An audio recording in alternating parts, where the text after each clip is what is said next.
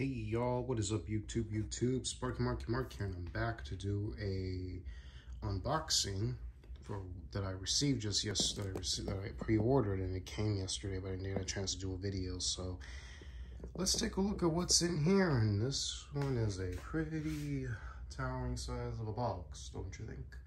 Pretty sizely, huh? No chit chat. How am I gonna open it with something? Hold on. With this, I'll open it with. Well, look at here, y'all. It's from Shelf Factory. What do you know? It's from Shout Factory. Sorry about that. Shout Factory, that is. And now, let's see, what did I order? Let's head to the man cave and look at it. Alright, y'all, so what was in that box? And surprise, surprise, I can't believe it. Two items came in it, a poster and a movie. First off, the movie. The Sword and the Sorcerer. I got it, I pre-ordered it too, maybe last week, 2 weeks ago, or was it last week? It's here. It's a 1982 low-budget film. And I know one of the guys, Simon McCorkindale, who would later be in Jaws 3D. And you got Lee Horsley, Kathleen Beller, and Richard Mole. And what else? Richard Lynch is in this film as Cromwell. And you got some good people involved, including the director Albert Pune, who will later direct other projects in his career.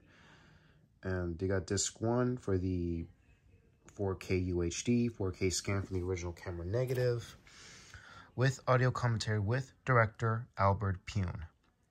And you got yourself the disc 2 with the film, and it has special features. New 4K scan from the original camera negative, new audio commentary with director Albert Pune, new interview with Kathleen Beller and co-writer / co-producer John Stuckmeyer, editor Marshall Harvey, makeup effects artist Alan Apon, and more. Trailers from Hell, Trailers from Hell, Marshall Harvey on The Sword of the Sorcerer, theatrical trailers and TV spots. So yeah, 2-disc set, awesome combination, y'all. And all in all, amazing. Released in April 23rd, 1982. Coincidence, that be like 9 years before I was born. But among other things, it was like a few months before one of my friend's birthday. So a buddy of mine, Mr. Zero, if I said his name, he was born when this film came out, but he wasn't born in April, he was born in the summer. So yeah, but the next one I'm going to show you, you'll be intrigued. The poster. Oh yeah, I got a poster.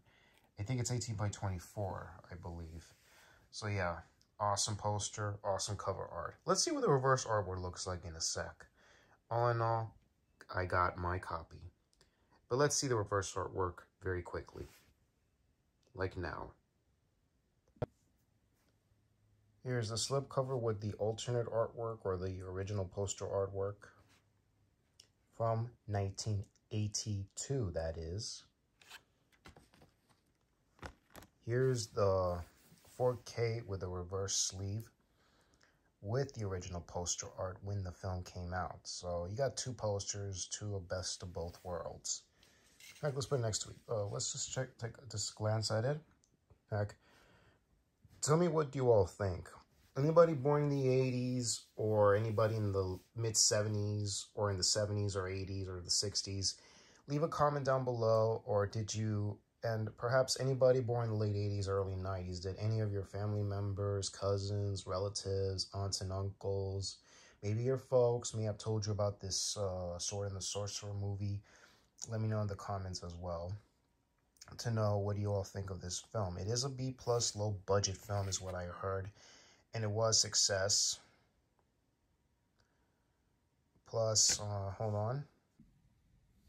So the budget of this film, of course, was under its budget of $4 million. And Roger Corman wasn't involved, but of course some familiar producers like, say, Brandon Chase and his sister or wife, Marnie or Marion, no, Marnie Chase. If anybody know Brendan Chase, he is the gentleman behind the 1980 film Alligator. That stars Robert Forster. So yeah, there is suspiciousness that the producer did some B grade low budget films. So yeah, the budget of this is $4 million and released in April 23rd, 1982, making it almost 10 times its original budget. It grossed $39.1 million.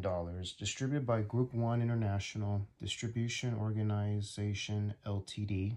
So yeah, this indeed is a great low budget film.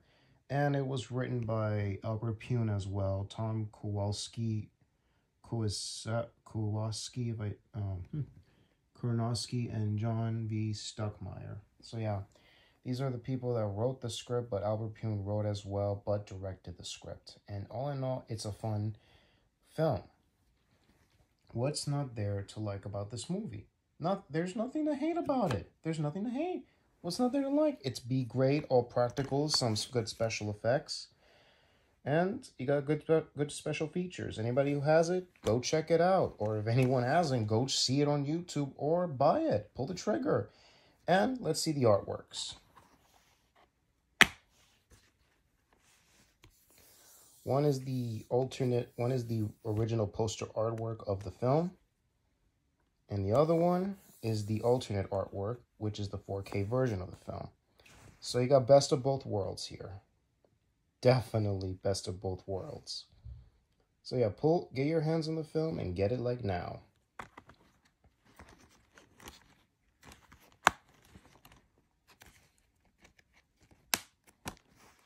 So yeah,